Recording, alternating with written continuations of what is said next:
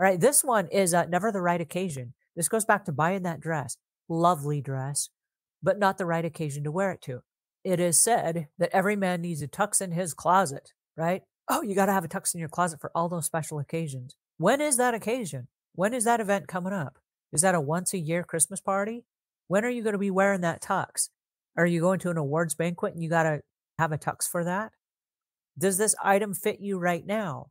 And if you're waiting until next Christmas to the time when you need that tux, is this tux that you're buying today on sale? Is that going to fit you next Christmas? Because if you don't have anywhere to wear it today, don't buy it today. Buy it 11 months from now when you may weigh less, may weigh more. You may go for a darker suit instead of a light colored suit, right? Maybe styles will change in the next 10 or 12 months.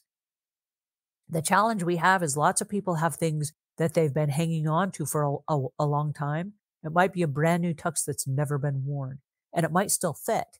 But by the time they get around to that special occasion, the styles have changed, and like no one would be caught dead in a white tux, right? Whatever the thing is. It could be a color of a dress, or it could be a style or something. And then you're like, oh, I bought that. I spent so much money on it. And we don't get rid of it because we spent a lot of money on it. So it's just a thought process that I want for us to change. There's actually a place called Rent the Runway, and I love it because with the Rent the Runway, you don't own the tux, you don't own the special occasion dresses, and they'll send you two. They'll send you one in your size and one in the size larger.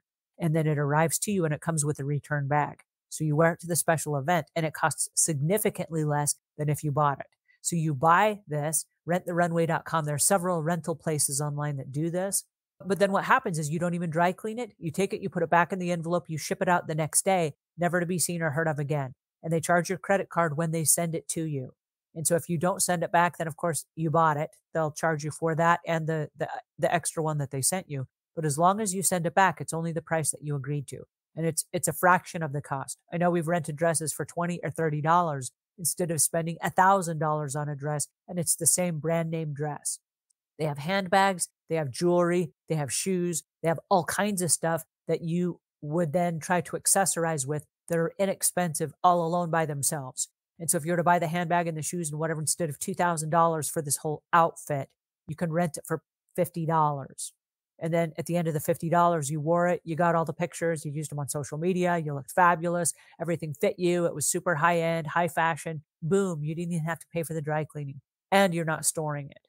So if you're getting married and you're not set on keeping that wedding dress forever, if it's a bridesmaid event, I mean, you can save so much money along the way. It's a really great solution.